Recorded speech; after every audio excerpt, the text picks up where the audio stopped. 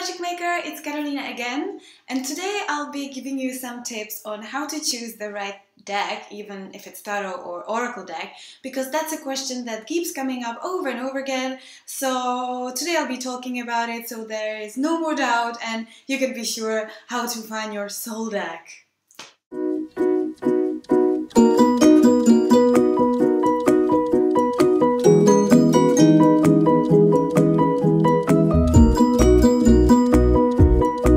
So the first tip and a rule of thumb really is to always go with your intuition, which means how you feel about your deck.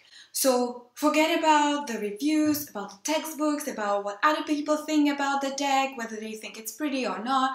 The only thing that's important is whether you love the deck and how you feel about it, okay? Which goes hand in hand with the second tip, which looks pretty obvious, but you know, believe me, it's still pretty difficult to remember it sometimes, and that's go for decks that you actually like.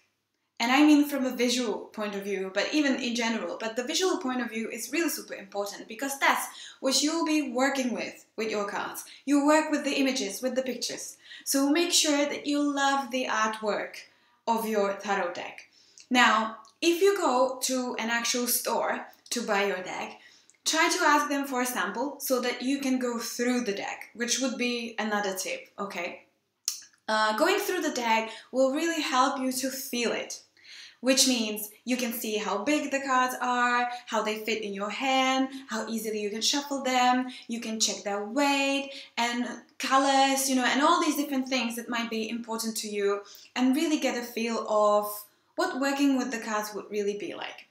If you're buying a deck online and you don't have this opportunity to actually touch them before you get them, then I really recommend Googling the deck out, the name of it, and finding different pictures, and then finding it on Instagram and Pinterest, because a lot of people post their pictures of their decks and spreads. I do that too, and that really gives you a feel of what using the deck actually looks like, so that you can get an idea of how you could use it, you know, and how they look in combination with different cards, for example, and stuff like that.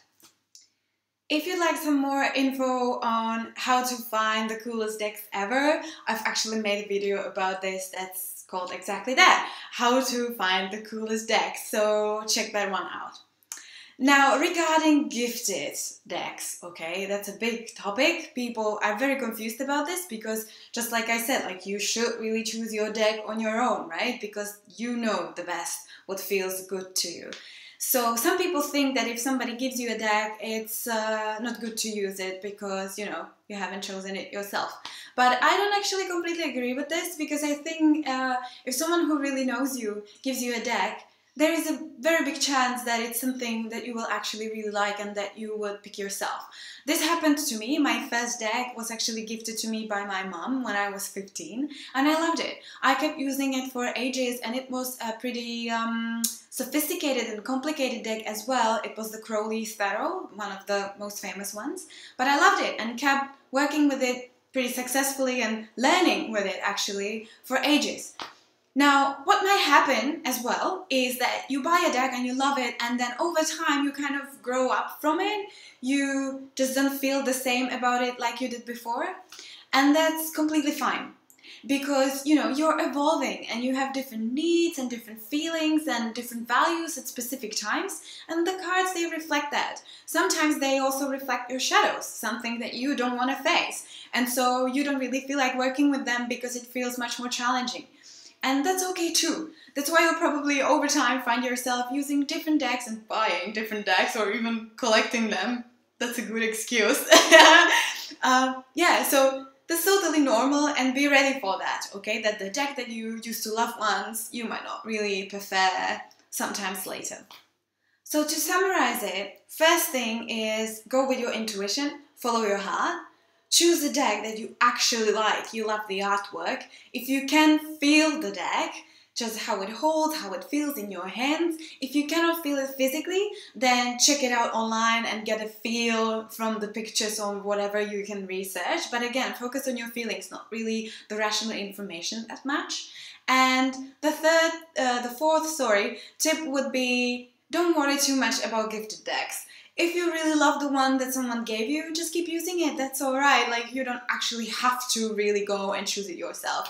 Again, all that matters is how you feel about your cards, so that playing with them actually feels like play and fun, and it's not something that you hate doing. Okay? So I hope you'll find your soul deck soon. Let me know which one it is if you've already found it. Mine is actually the Fountain Tarot, I think. So you can leave it in the comments below, and I'll see you soon again. Bye!